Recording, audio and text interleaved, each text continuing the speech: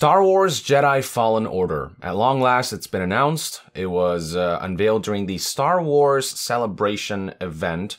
And so far, things are looking pretty good. The trailer that was shown was pure cinematic, no gameplay, which is kind of disappointing, but the concept of it really does look like something worth exploring. So the setup essentially revolves around this character named Cal Kestis, who's played by Cameron Monaghan. Cal is a Padawan who survived Order 66, which is Palpatine's order to execute all the Jedi to hunt them down, and so of course, Cal is being hunted down by the Empire. He's on the run. The story starts with him working as a salvager in a planet called Bracca. He's sort of settling down and hiding, but then at one point in the trailer, you do see like one of the co-workers, he's falling down, and Cal has to decide whether he uses the Force or not to save him. If he doesn't use the Force, he'll fall and die, but if he does use it, it means he'll have to run again. People will find out he's a Jedi. So a lot of conundrums like that will probably come at play in this story.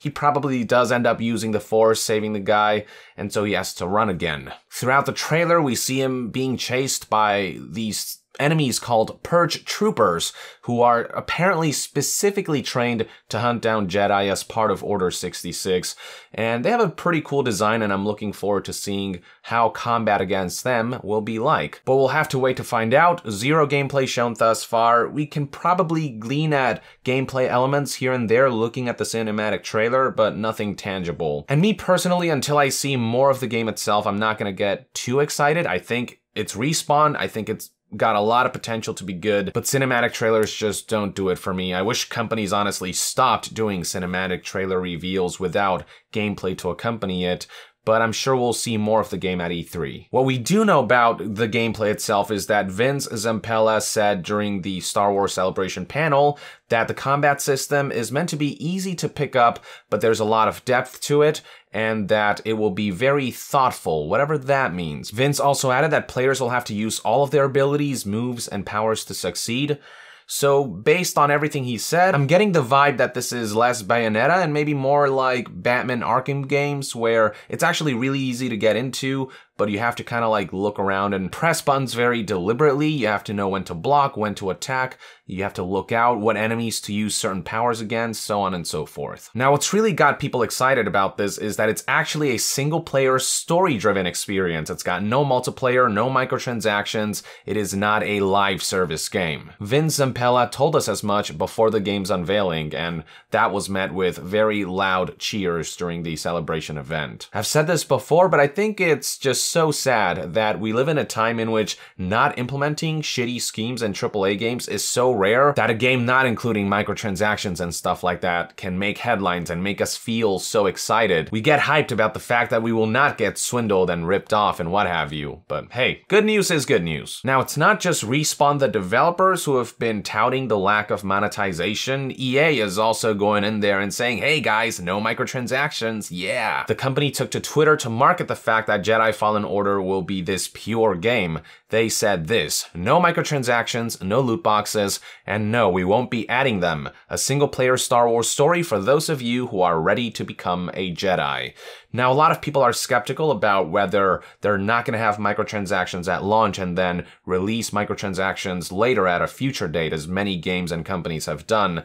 But I would like to think that the implication with, and no, we won't be adding them, is that the game will always be a non-live service, linear single-player experience with a beginning and an end with no bullshit attached. Stuff like this sounds good when developers like Respawn say it, but when the publisher who is responsible for exploiting and continuing to exploit things like microtransactions and loot boxes, when they say stuff like this, when they're like, yeah, I'm on the right side, it really just irks me. After all, EA was a key player in the normalization of things like microtransactions, loot boxes, and this focus on live services in the AAA landscape. And you may recall it was EA itself who touted how gamers are no longer interested in linear single-player experiences. But now all of a sudden, they want to pretend like they're on the right side of the fence. They really want to play it off like they're the good guys after having been the bad guys for so many years, after they continue to implement loot boxes in games like FIFA and Apex Legends. They've got a lot of nerve coming out with a tweet like this expecting gratitude. For my part, the best they get is a thank God rather than a thank you. The funny thing about all this is that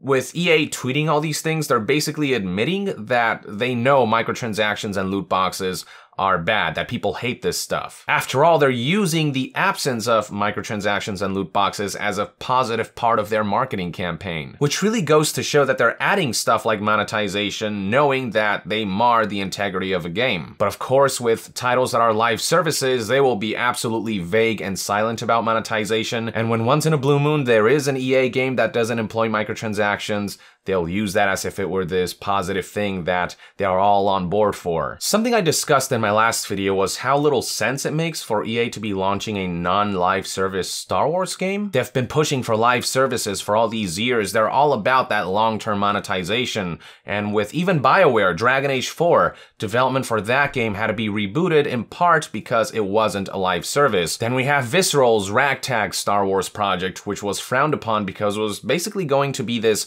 Uncharted single-player story-driven Star Wars game, and that was something that EA didn't like. They asked Visceral, when are you gonna make us a game that's gonna make billions of dollars like FIFA does? And that was in part why Visceral was kind of just shut down, why the Star Wars game they were making was cancelled and pivoted to be a live service experience now being handled by EA Vancouver. So the question is, what makes Jedi Fallen Order so special? Why is EA giving Respawn a sort of pass in making a non-live service game when other companies within EA's umbrella haven't gotten that luxury? Turns out I'm not the only one who's confused. Amy Hennig, who you may know as the creative director of the Uncharted series and the developer for Ragtag before that project was cancelled, she was also surprised by all this. In an interview with Eurogamer, here's what she had to say.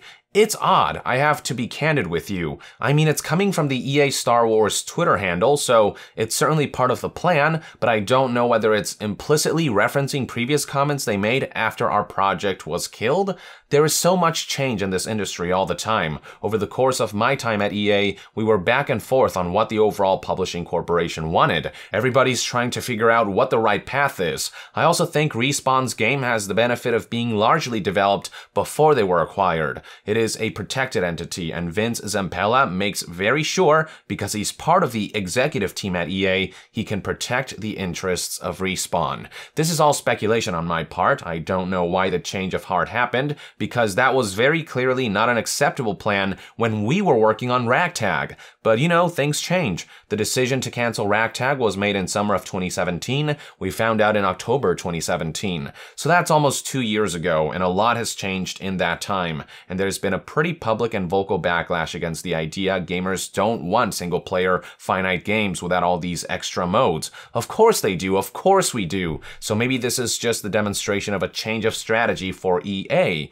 And you've got to understand there's been huge changes in management there since all of this has happened as well. Both Patrick Soderlund and Jade Raymond have left in the meantime, and Laura Meal, who was the franchise general manager for Star Wars when I joined, is now in Patrick's role. So I don't have any insider knowledge, but there is a lot of reasons they could have adopted a new attitude for this. And I'm glad for Respawn's sake, because I'm excited about their game and I've heard great things about it. In my last video of Jedi Fallen Order, I theorized a couple things. I said maybe there are some special circumstances surrounding Respawn that makes them more immune to their ideas getting axed by EA or having them being shifted to live service and whatnot. Maybe the fact that they were already working on Apex Legends, a live service, made EA more flexible towards them working on a single-player, story-driven, non-live service game in parallel. Or maybe it's the fact that EA's reputation is in the dumpster right now. Maybe the fact that so many of their games lately have been received so poorly made them cave, made them think, okay, maybe it's time to get some good PR and some of that reputation back. I don't know for sure, and Amy doesn't seem to know for sure either. She's only speculating, but as she said, there is certainly a lot that can change in the course of a few years. Whatever the reason, I'm just glad that Respawn is getting the chance to produce a proper story-driven Star Wars game without EA mandates interfering and ruining everything. EA has definitely forgotten that story is a huge part of why fans love Star Wars so much, and Respawn hopefully will remind them of that by producing this amazing game that will get a ton of awesome reviews, that will sell really well, and that will just make everyone happy. And a big part of that really is not marring the game's design with monetization bullshit. Respawn gets to celebrate for sure, players get to celebrate, but EA doesn't get to join in on the celebration in my opinion. They were and still are a huge part of the problem with the AAA landscape. You don't get to be the cause of a problem and then act like you're the solution. I'm not gonna thank EA for doing what they should be doing in the first place, which is, first and foremost, prioritizing making fun games. Giving them kudos for this announcement is like thanking a bully for announcing that he won't be taking my lunch money that one day. What we're really feeling is relief from the piece of shit not being a piece of shit this one time, but who knows how things are gonna turn out in the future. I'm not holding out hope that EA has given up on enforcing live service monetization. I'm not gonna keep my fingers crossed that games like Jedi Fallen Order will be a common occurrence. The next Star Wars game that will come out after Jedi Fallen Order, the one that EA Vancouver is working on from the remnants of Visceral's canceled project, that we know will be a live service, and I can only imagine what kinds of shitty monetization we can expect from that game. But we'll cross that bridge when we get there. For now, I'm just happy that Respawn has a chance to work on a game that they can really stretch their creative muscles. I hope this game turns out to be amazing.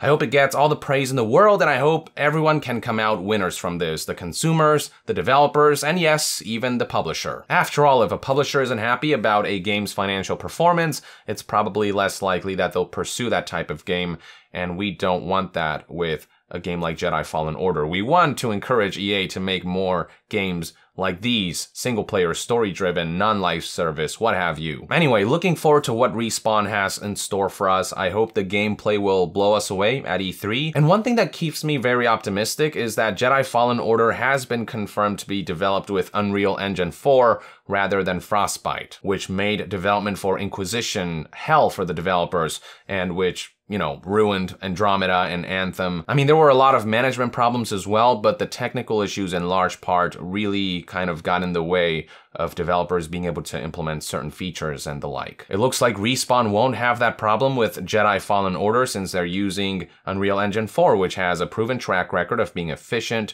really good at all kinds of games.